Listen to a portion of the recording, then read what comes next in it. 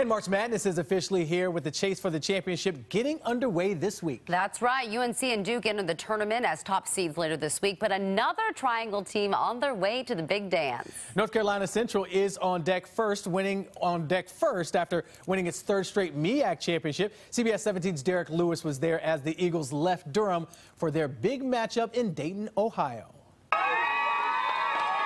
Love and support filled NCCU Monday during a send-off for the Eagles. It's beautiful. The bags are packed, but before getting on the bus, fans are making sure the players take that Eagle pride with them. It should make them play a little bit more harder because, you know, they had that support, and I know it probably makes them feel more appreciated. Erica Williams played basketball in college and is close with a few players.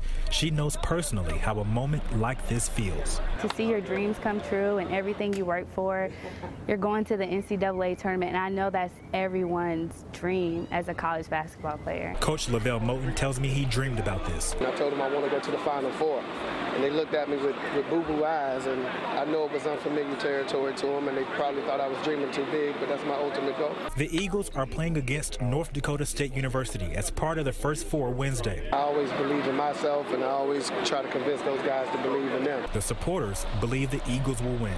I feel like they have a brotherhood. I feel like they have that chemistry and that connection that would take them to the next level. If the Eagles win Wednesday, they'll play Duke in South Carolina.